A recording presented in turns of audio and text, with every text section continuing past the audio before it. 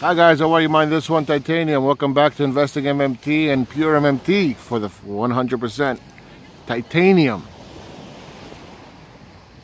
Maybe I shouldn't smoke, huh? Bad for kids. So, before we start, Omega! Ooh, Omega! Omega! Omega! Don't you love these guys? Always on YouTube showing you all these fancy things like they made it on trading. Bullshit. They're just a bunch of storytellers. They couldn't trade to save their lives, believe me. But people fall for it. They're like 300,000 views and bullshit. Anyway, so what did I say yesterday? Market sell-off coming likely. NDX, that's what happened. I posted on Investing MMT today. Caution, we're near all-time highs, risk reward, chances are we're going lower, protect your investments, and we got the sharp sell-off. So, good call. I wonder who said that. Oh, me.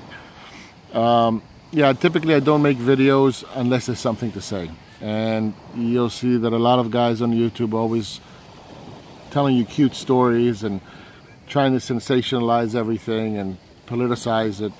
And that's what's great about Pure MMT. We cut through the bullshit, right? We tell you how it is. We look at the actual math, facts, and data.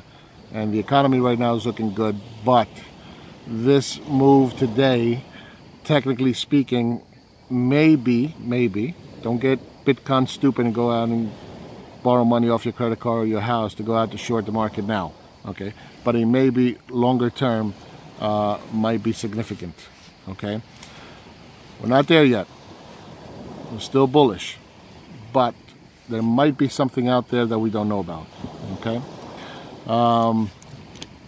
Other than that, Bitcoin, like I said, below 6,000, 5,500 for you degenerate gamblers out there. You can start buying, okay? Could go lower. And that's about it. That's my video for today. Another call that was correct. And in a timely fashion. Look what they did to my hair, man. I'm upset. Omega. Alright. Take good care. Don't start bottom picking this shit. Okay, don't be pikers, don't be degenerate gamblers. Just let it do its thing. Alright? Take care guys, and I'll keep you posted. Bye bye.